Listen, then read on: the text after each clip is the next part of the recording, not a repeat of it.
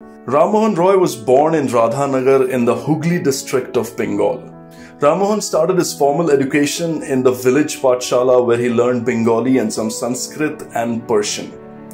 Later he is said to have studied Persian and Arabic in a madrasa in Patna, and after that he was sent to Banaras to learn the intricacies of Sanskrit and Hindu scripture, including the Vedas and Upanishads.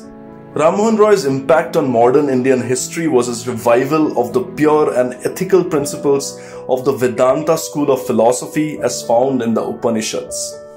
He preached the unity of God, made early translations of Vedic scriptures into English, and founded the Brahmo Samaj. The Brahmo Samaj played a major role in reforming and modernizing the Indian society. He successfully campaigned against sati, the practice of burning widows. He also crusaded against other evil customs like polygamy, child marriage, and the caste system. Roy also demanded property inheritance rights for women.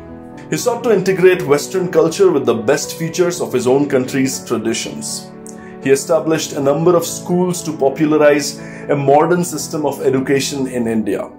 He promoted a rational, ethical, non-authoritarian view among Indians. Roy believed education to be an implement for social reform. In 1817, he set up the Hindu College at Calcutta. In 1822, Roy founded the Anglo-Hindu School, followed 4 years later by the Vedanta College. In 1830, he helped Reverend Alexander Duff in establishing the Scottish Church College by providing him with the venue vacated by Brahmo Sabha and getting the first batch of students. His most popular journal was the Sambad Kaumudi. It covered topics like freedom of the press, induction of Indians into high ranks of service, and separation of the executive and judiciary. When the English company muzzled the press, Ram Mohan composed 2 memorials against this in 1829.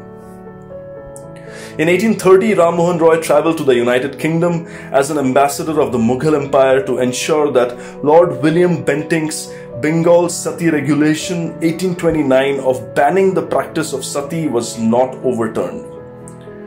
While in England, he embarked on cultural exchanges, meeting with members of parliament and publishing books on Indian economics and law.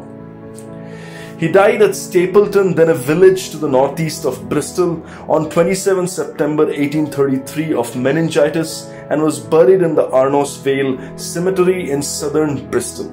On his birthday, we pay tribute to this great man who worked to save the lives of millions of Indian women. India will forever be grateful to Raja Ram Mohan Roy for the reforms in our society.